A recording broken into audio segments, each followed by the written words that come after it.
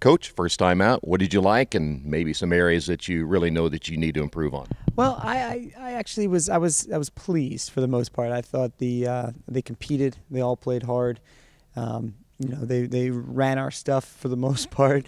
And they also improvised a little bit in positive ways, not just trying to do their own thing, but improvising in ways that produce good scoring opportunities. So I was happy.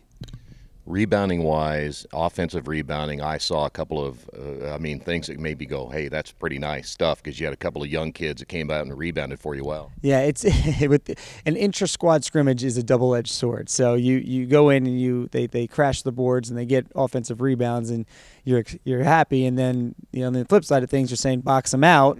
Don't let them get those boards. We need to get those defensive rebounds. So the effort we've been emphasizing, and I talked about before the game, we emphasize this year we need more possessions, and the way to do that is go get us some rebounds.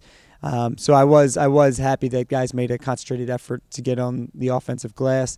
I was not as excited about our effort on the defensive end with boxing out on the defensive end. So especially when we're about to go play big Division I team, and they're going to be crashing the board, so we gotta. But anyway, yeah, it's. I was pleased with it, but it could be a little better. I gotta talk a little bit about Alexander, and you had mentioned in the pregame that him moving out to the wing, he just seemed so much more comfortable. And I asked him about that, and he said, "You know what I do, because I haven't played post and since I was, of course he played last year, but he just seemed like that's where he fitted." And I had said it's kind of like the domino effect, where you get the players you need, and it eventually comes down to you. Talk about his play tonight. Exactly right, and then he did, I guess, pretty much exactly what I thought he would do. He was solid in all facets, played defense, led. His shot was particularly on tonight. I don't want him to settle for that, because he is a big body and he can attack the rim.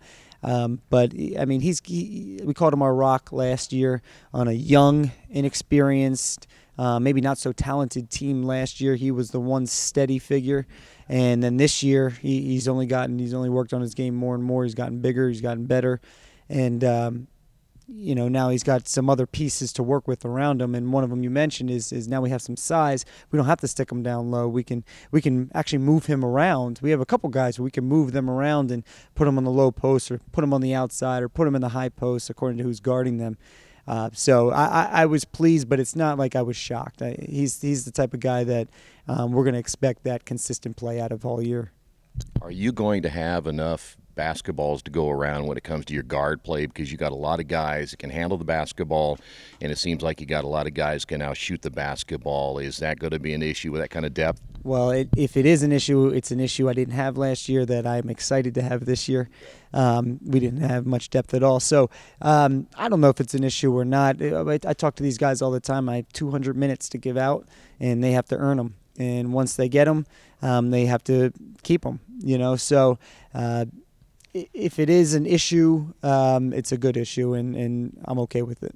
All right, you mentioned Friday night already, and now you had the lights tonight. You had more of a game feel, but that's a little different animal. You experienced it last year at Evansville. Talk about what that means for those players to walk out there against a Division I team. Well, I can tell you already, half of them are going to be deers in headlights, and those are the freshmen. Those are the guys that they're going to be in a real uniform, not a practice jersey, and playing against Division I players in front of a crowd.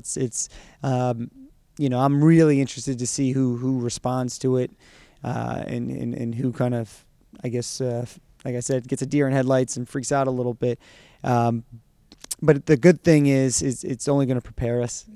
When you play a team like that, when you play in an arena, an environment like that, it's only going to prepare us, because we then go and play we have another scrimmage a few weeks later, and then we have DePaul here.